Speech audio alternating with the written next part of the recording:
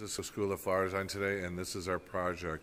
First, you start by setting your lines. I use branches to set my lines instead of an oblong sort of U-shaped boat.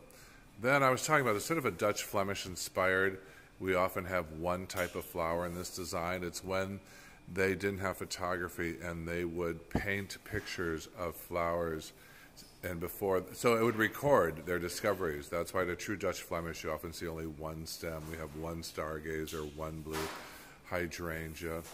And then I told my students, kind of forget everything I taught you, as if you're painting an old world painting 400 years ago, a little watercolor oil painting. So it's a very loose base design. My next book is going to be shot in Paris. It's all about this style. We have lines that drop below the parallel, which is unusual in my work. It's just a very loose, spreading, rambling, what's the word I'm thinking of? Briar patch of flowers and materials. It's all the hit and all the rage right now is very old world school. Get a little bit of close up on this.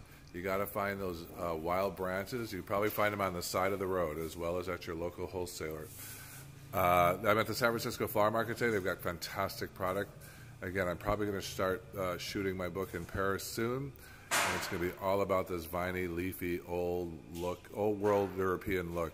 This is Michael Gaffney from flowerschool101.com and buyflowerpower.com. You can take this class and other classes like it at buyflowerpower.com. Thank you.